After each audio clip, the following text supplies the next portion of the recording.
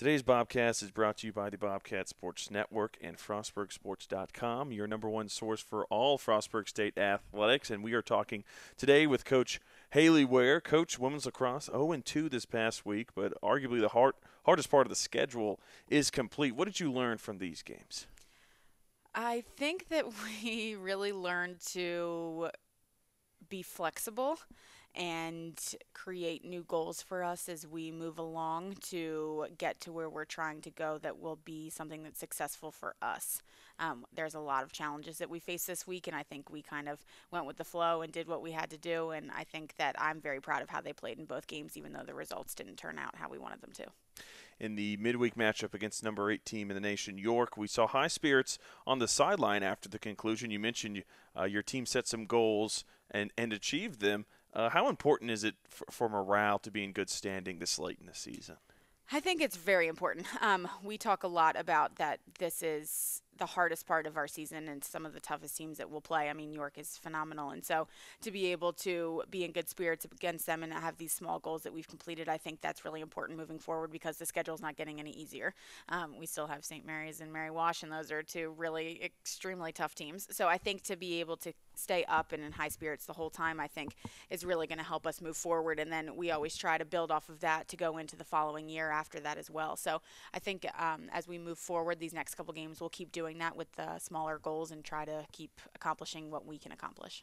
In the matchup with the Spartans, Morgan Cavey scored 5 times. She's been the team captain this season. How has she developed through her time here at Frostburg State?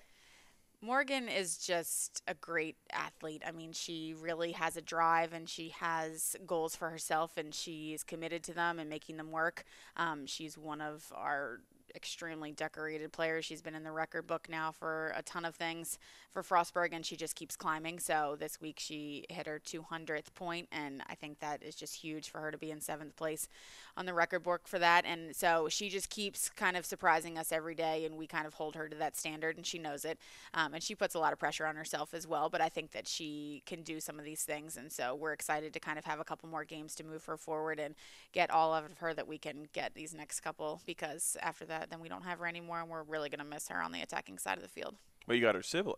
That is true. You don't have that situation on every team. What's it like? Do you think that's played into her time here, having her sister on the team as well? A little bit of not necessarily simply rivalry, but they know each other and are familiar with each other's games and tendencies. Sometimes they are a funny match. They butt heads a little bit in a good way, though. I think that they're very both competitive people, and I think that's why. But if you see them going head to head, I have to sometimes say, like, you two separate and go against someone else, because they'll play till someone really hurts the other one. And I think that goes back to when they were younger. But I really think that they both push each other a lot harder. And I mean, for both of them to be so successful already with Morgan with the goals and the points, and then Summer with the draw controls already this year, I mean, I think that that's just something that eggs the other one on to keep trying to be as good as the other one in different roles, though. I think that's what's helpful is Summer's really a true midi, and Morgan is really a true attacker, even though we both have them playing random positions here or there. But I think that just doing well and wanting to be competitive has really helped the other one. So we're lucky to have both of them. Moving to the CNU matchup, you headed to Newport News, Virginia, and you're immediately down 6 goals. What was the message to the team after you're on the road and you get up that morning, you ride the bus, you go out there about a 6-hour trip, and then you're facing a deficit that big that early? What are you saying to the team?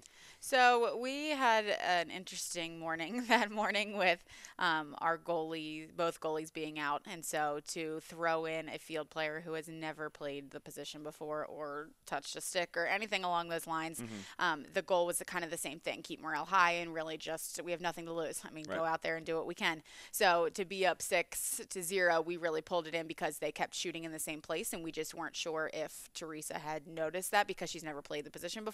So we called the timeout to talk about that, and she was just as eager as ever to say, can we not have a timeout? Can you just take more shots on me? Like, she just wanted to learn. And so for that, I think it just riled the team up a little bit more to see how much she was trying in a position that not many people would step up to do. So I think that it was really just to make sure that we were still okay and that we were moving forward and that we still had some goals. And every time Teresa made a save, that we should have put that in the back of the net because she was stepping up for us and we needed to step up for her.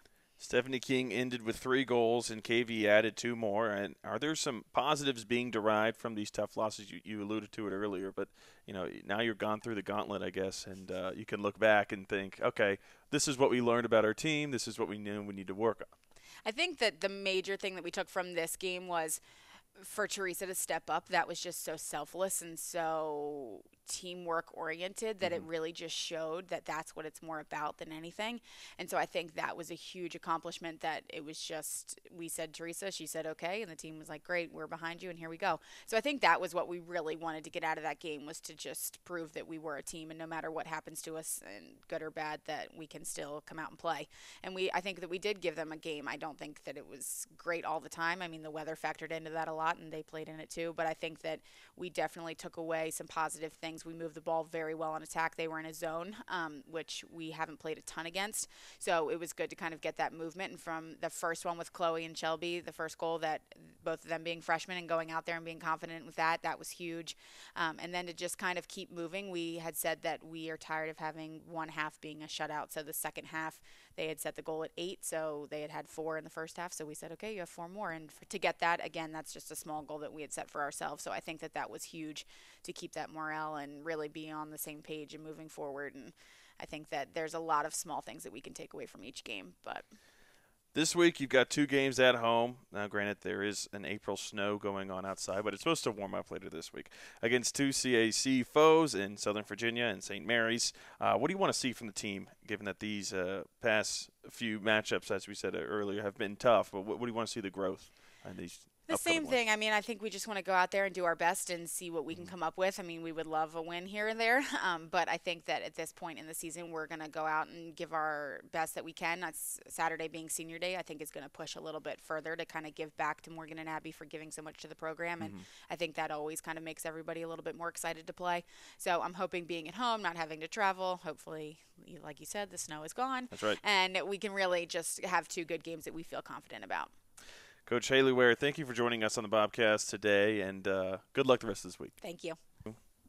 Another episode of the Bobcast here. It's episode number 30, and this one's presented by the Bobcat Sports Network. We're here with Coach Adeo Louie. Coach, we'll start with the Falcon Invitational at Messiah, where Bradley Forrester started things off with a bang, finishing well in his first few events. And my question to you is there such a thing as setting a tone in a track and field invitational like the Falcon? That's a good question, because a lot of people probably would think the answer to that is no. But the answer is yes. I think our indoor championships this year on the men's side would be a good example of that. And you asked that question in relation to this meet, obviously. And I'd say yes as well. A lot of meets we go to aren't scored. So, sometimes that can get in the way of maybe motivating the team as a whole, perhaps. But this was scored, so and it was updated frequently. So the team had a pretty good idea where we stood throughout the day on Saturday there. So it's nice to see Brad start off well, and then Friday we had also, when Brad was finishing up, we also had the men's discus throwers starting out. And they did a nice job, even though the weather conditions weren't the nicest there on Friday.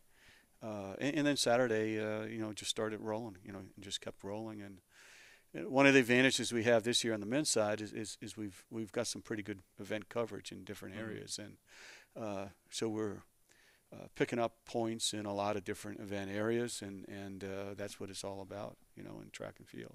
How do you balance, because track and field, it is a team sport, obviously, but it's very individualized, and then you have your groups. And how do you kind of balance that?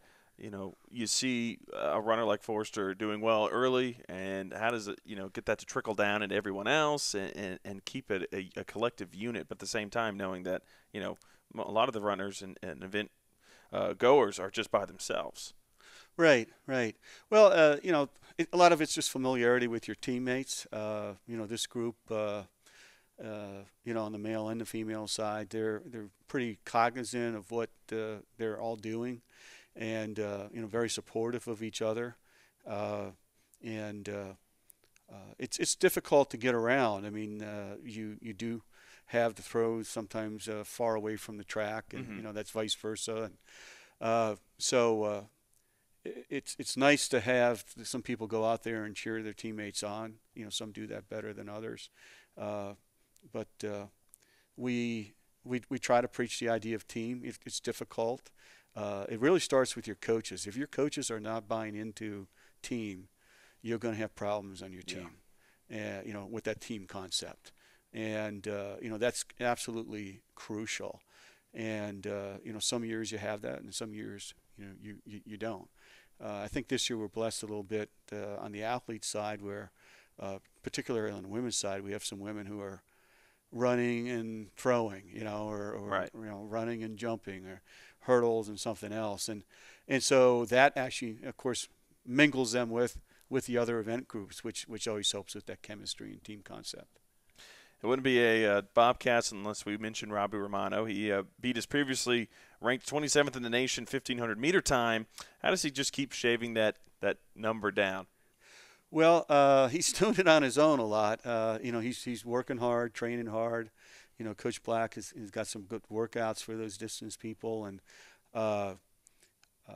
Saturday, Robbie actually ran probably about half that race by himself. Fortunately, he had some good help there early on to set the tone a little bit. It's always nice to not have to work 4 laps all by yourself. So he had a little help there from some other people. And then he finished it off, literally by himself. He'll continue to get better as the competition, gets better. I'd anticipate this weekend coming up that there'll be some people on the track there that will be, pushing him, and that'll be very helpful for where he wants to go. John Kearns also had his season best in the weight throw, while Michael Boucher was runner-up in the hammer throw. Do these guys get the best out of one another through these competitions and these events? I think they do. There's support system there. I think there's a little bit of competition between them, but more than anything, there's a good support system amongst those throwers there. I'll give you an example. John was finishing up his hammer at the same time that James Nails was finishing up his jab, and they were actually throwing distance numbers at each other, pretty much saying, hey, you throw this, I'm going to throw that, and it's kind of neat to see, and it's all in good-natured, encouraging each other to keep getting better and stuff. So, and I think it worked a little bit. When it was all over, they compared notes. The 4x100-meter team took home first, and how have the relay teams developed as this season's gone on? Well, relays are always most years relays are a work in progress. You're looking for the right combination. You're looking for the right, order, sequence of your runners. It's not always the fastest person anchoring. In your 4x1, you're looking for people who can get the stick around. Sometimes your fastest runners are maybe not even on the relay because they're not very good stick people. So those are all things that we've continued to work with. We've made some adjustments here in the last 2 weeks. Nothing set in stone. We still got a couple weeks before the conference. We would like to, get that somewhat solidified so that we can get those teams rolling together before we get to the conference meet. But even at conference meet, it's a long meet. Things can happen. You hope they don't happen, but things can happen. So it's always, one of the things we always preach is all hands on deck, and be ready to help out if necessary. How do you get the relay teams to reach their peaks? I guess my question is that through practice? Is that tinkering with what's going on? And how do you balance that chemistry? Yeah. Well, your 4x1, definitely they have to be working at it because it's far more of a timing thing than the 4x4. But we'll practice handoffs in the 4x4 too, because we don't want that stick slowing down. And we a couple of years ago we had a men's 4x1 team that was really close to making nationals. And, we didn't have a single guy that could break 11 in 100 meters. And yet we came really close to getting the nationals. And it just shows you if you get the right guys who are competitive and working together with each other, that stick can fly around the track. We're not there yet, this year because we've been mixing some of our combinations up. But we think that, that 4x1 can definitely knock some more time off. And the 4x4 is, we've got a whole bunch of people that we can put in there. So who runs that at the conference meet may very well depend upon how we line people up in the individual events. Moving to the women's side, Holly Van Wee reset the hammer throw record at Messiah. Has this been her strongest year at Frostburg State, in your opinion? In her hammer, certainly, yes. Saturday, one of the positive things was, she got up over 10 meters there in the shot put. And she had a pretty solid day in the discus. So Saturday was probably her best all around meet so far this season. And the hammer is something that she just continues to get better and better at. And once you reach a certain level, you start to take off in some of these drone events. And Hallie's reaching that point there in the hammer. First year, Amy Tremblay finished 5th in the pole vault. How has she performed this season thus far?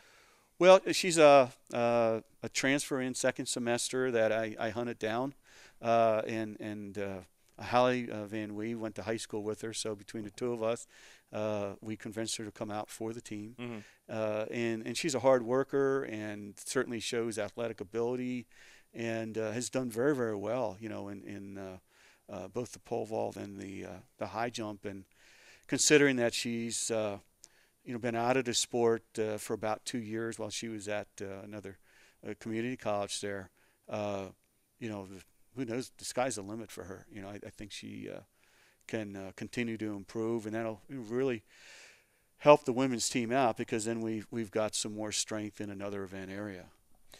This Saturday, you head to Gettysburg to compete in the Mason-Dixon Invitational. What do you expect to see from the teams in there? It's not too far away, which is good. No, one of our closer travels. We like that. I think the meet will be pretty competitive.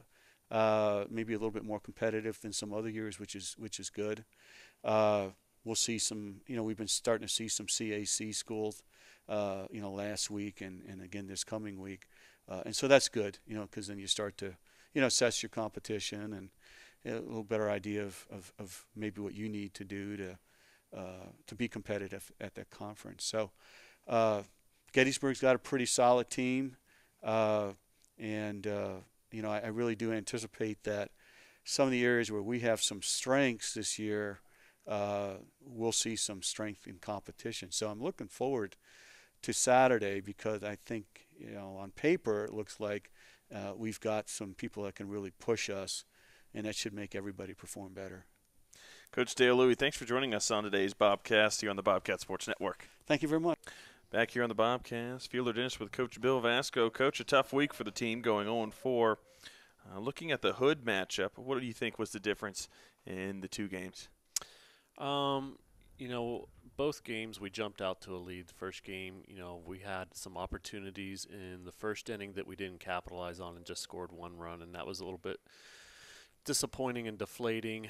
We were never ever really able to string anything together rest of the game. And in the second game we jump out to a big lead, and we've talked about all year long, when we get big leads it seems like we kind of go into cruise control, and then it kept getting a little bit closer and got to the end and we weren't able to close the deal. So I didn't like our energy overall that day. It was a midweek non-conference game, and it just didn't feel, in all phases of the game we were totally into it. So it was disappointing to go in and not be able to get a couple of wins against the team that we thought we could. And, we had our opportunities and just didn't finish it off. And, we bounced back well in the second game and got a big lead and didn't close it out. And I know that was really frustrating for everybody to not be able to finish that off. Moving this past weekend, a conference matchup with Marion Washington. Game one was a back-and-forth affair until a big inning decided its fate, and then going toe-to-toe with a team with only one loss in conference. What does that do for the team's confidence-wise? I thought, I told our players that, I thought we played really well on the day. We had the one bad inning in the first game on defensively where, we just didn't do the things we needed to make some plays to get out of the inning. And, we had some other opportunities to score that we didn't take advantage of, especially towards the game. So, that just felt like a tough loss just because of one bad inning defensively that we just couldn't get it done. And then, in the second game, I thought we played well overall and just didn't score any runs and give our pitcher any backup. And, it's frustrating to come out and not be able to get 2 wins on senior day, and especially when I thought we played really well except for that one inning. And it's, like you said, it was a tough week to go 0-4 and to be right there to compete against one of the teams that's doing really well in the conference. It's frustrating for everybody, and sometimes those are the breaks in the game, and we have to be able to find a way to bounce back and get right back into it to get back on track in conference.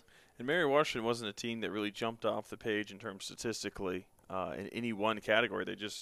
They did well in the circle, played good defense, and got timely hitting. Is that fair to say? Yeah, and I think looking at their stats and watching them a little bit on video coming into the games, that that's kind of what we expected as well. Nothing really flash or anything, but they've been consistent in all phases of the game, and played a lot of close games and come out on top of those close games. And it was kind of the same situation on Saturday, 2 close games, and once again they came out on top, and we just didn't do the things that we needed to put ourselves in a better position to win. In Game 2, you got some quality pitching from Taylor McCarty, but you didn't necessarily get the offense or run support that you needed. Game 1 you get 5 runs. Game 2 you fail to score. What do you think the difference was? Is it just a different pitcher in the circle? Yeah, I thought their pitcher did a good job of keeping us off balance and not really giving us any opportunities where when we had runners on base that we weren't able to capitalize. And Taylor matched her, I thought, really well. She gave up a couple of hits when they had runners on. I mean, they did what they needed to get a couple across, but I thought that was Taylor's best performance of the year in terms of hitting her spots consistently and really shutting them down to the point. I think would they have 5 hits, but they had a couple of timely hits. But I thought she went out there and did a great job to come in and do what we needed her to do. And it's just I feel bad for her that we weren't able to give any run support at all to give us an opportunity to win that game after the way that she performed. Olivia Ford celebrated senior day and broke a school record for single-season stolen bases with 23 on 23 attempts this season. In your time here, though it's been short your first season here, how has she impacted the program and your overall thoughts of her as a player? She's done a really great job in terms of what we've asked her to do in the leadoff spot to get on base, and then she's had the green light all year in terms of when she feels she has a good opportunity to steal a base, and she's done that on a consistent basis. And she's been solid in the field defensively. So, in terms of what we needed her to do this year, she's done everything that we've asked her to do. And, I told her in the fall that I felt like, she would have a really good opportunity to break the single season record based upon her speed. And, if she could get on base consistently, more than what she did, last year, and she's been able to do that. And she's taken advantage of every opportunity when she's gotten on base to make sure that she gets good jumps and good reads off of the pitcher. And, I think that will continue. She'll continue to add to that tally to, increase the lead on the record as well. So appreciate everything that she's done this year, especially as the lone senior on the team. Originally scheduled the Salisbury game for this past weekend, was bumped to today. Then today postponed again. In that matchup, the upcoming CAC tournament, and I guess this will lump into the next question with York and Penn State Harrisburg this weekend. What's the mindset going into these last few conference games, knowing that the tournament's right around the corner? Just to continue to work to try to solidify what we can do in terms of defensively getting the plays that we need to do to finish off innings, and continue to work. I feel like our strength has been hitting and base running this year. Just to make sure that in close games, and I feel like all of these conference games are going to be close, giving ourselves opportunities where we can push across runs when we need to. In tough situations, especially later in games. Like I said, we haven't had any issues scoring runs early in games. It's been towards the latter part of the games, when things aren't going our way, being able to bounce back and figuring out a way to do that, I think is what's going to be key. And, right now, the hard part is with the weather the way it's supposed to be this week, it's trying to figure out, how can we get in the practice time that we need to, especially when we're not exactly sure when we're going to be able to play to get these games in. So it's kind of a little bit of a waiting game, and just try to do what we can to continue to work to get a little bit better to give ourselves an opportunity to get as high as we can in the conference standings heading into the tournament. Coach Bill Vasco, thank you for the time and good luck this week. All right, thank you. Today's Bobcast brought to you by the Bobcat Sports Network and FrostburgSports.com, your number one source for all things Frostburg State athletics. My name is Fielder Dennis alongside Coach Jeff Splinter, and we are discussing tennis. And, Coach, we'll jump right into it this past week. What was your overall thoughts on the team's performances? Yeah, so we played Penn State Harrisburg this past weekend at Penn State, and it was a great day. Probably the best day we've had all year in terms of playing. So it's nice to get out there in the sun. And the heat definitely got to us, I think, in the later stages because it was a 4.5-hour match. Really, really competitive throughout the whole thing. Doubles, if we start on the men's side, second doubles took care of business really quickly. 8-2 win, didn't struggle whatsoever. One doubles and three doubles kind of got off to a really slow start. Really impressed with our tenacity. Three doubles was down 7-2, and it started getting really close. You could see the other team really tightening up.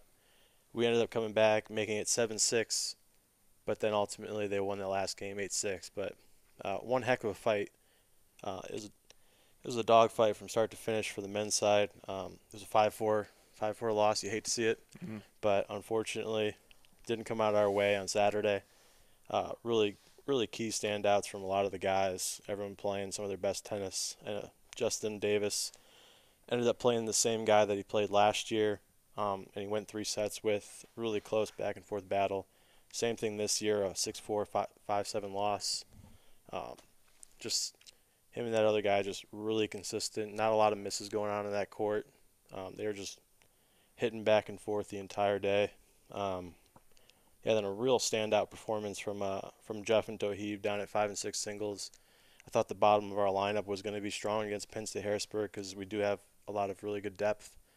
And I think those guys came out ready to play. Penn State had 4 courts for each court, so those guys had to sit right after doubles, and they didn't really take it easy. They were staying warm, they were staying loose, they're getting ready, they're supporting their teammates, and then when it was their time to get on the court, they just took care of business right away, and it was fun. On the women's side, we have a really dominating doubles performance. We were without one of our key players for doubles, so we kind of had to switch things up. And our number 2 doubles team played number 1, and then had some people switch around from there. But Sammy and Shay played outstanding doubles against their number 1 team, who was pretty decent, and they really fought hard through the end. They were tied 6-6, ended up losing the last couple of games there, but it's definitely something you'd love to see your number 2 team competing head-to-head with their number 1. Had we been 100% healthy, we would have loved to have seen everyone compete at their natural positions. But from below there in doubles, everyone else took care of business. Jenna teamed up with Sophia at second doubles and absolutely creamed it at second doubles. Our second doubles performance this weekend was outstanding from both the men and the women's side. And the 3 doubles, Charisse and Erica played together. Erica doesn't really get too much doubles experience, so for her to step in and really compete at a high level was huge for us, considering she plays singles but not really doubles this year, so it was good for her confidence and to boost up Charisse, who was kind of feeling it a little bit from the stomach bug going around Frostburg here. In singles, Jenna had a really tough loss at one singles. Started out a little slow in that first set, ended up losing 7-5, but took control, dominated the second set 6-1. And then the girl for the third set, the girl she played really found another gear and just played outstanding. It was incredible tennis. Jenna was steady the whole entire day, and the girl just really took it through that third set, unfortunately. But from there, Sammy played a really close second set at second singles. Stepping back in, playing. It's her first singles match since Mary Washington. So it's been about 2 or 3 weeks since she's played singles with a hurt shoulder. Wanted to give it a shot for the team and really compete. knowing that Penn State Harrisburg is a close match. So kudos to her for going out there and giving it a try, playing a little hurt, a little sore. Yeah, and then from there on, I thought, we gave good efforts in singles. Unfortunately, came out a little slow, a little short. And then Erica getting a win there at 6 singles was great. But tough 6-3 loss for the women. Coach, it's always unfortunate to not being at full strength going into conference play and these matches, but does this opportunity give you a chance to see, like you said, mixing up some teams and mixing up collaborations to see what exactly happens? Oh, absolutely. We tell all of our players to be ready to play. Whether you play 1 singles or you play 7 singles, not really in the lineup. Mm-hmm. You're 1 injury away, one person not showing up away from mm-hmm. making sure you're playing. So we want to make sure everyone is always ready to play, giving their best effort, and everyone comes in with that energy, and they're not taking, if they see one person sick, they want to play and prove that one, we're better than the other team we're playing, and 2, mm-hmm. like, they can compete with anybody. They got that mentality of, it doesn't matter who it is, I'm just going to be ready to play. This week you take on Bethany and another CAC opponent on the weekend in York. Coach, what are you looking forward to in these matches this upcoming week? Yeah, Bethany, it's just a men's match, so we're looking forward to playing out of conference. For one, it's been a while. Yeah. All of our matches have unfortunately been canceled with the impending weather here. But we do the best we can, and for Bethany, we're looking forward to continuing growing and is fine-tuning our play for Saturday. We think York is a tough team, probably top 5 in the CAC conference, mm-hmm. And we want that challenge. We know we can compete with them, so we're looking to play our best tennis, point after point, match after match, and continue our play from Penn State Harrisburg, into Bethany, and hopefully get some more confidence against Bethany, and play well to where we feel good about York on Saturday. Coach, thanks for joining us here on the Bobcat Sports Network. Good luck this week, and here's to good weather this weekend. Hey, appreciate it. Thank you. Go Bobcats.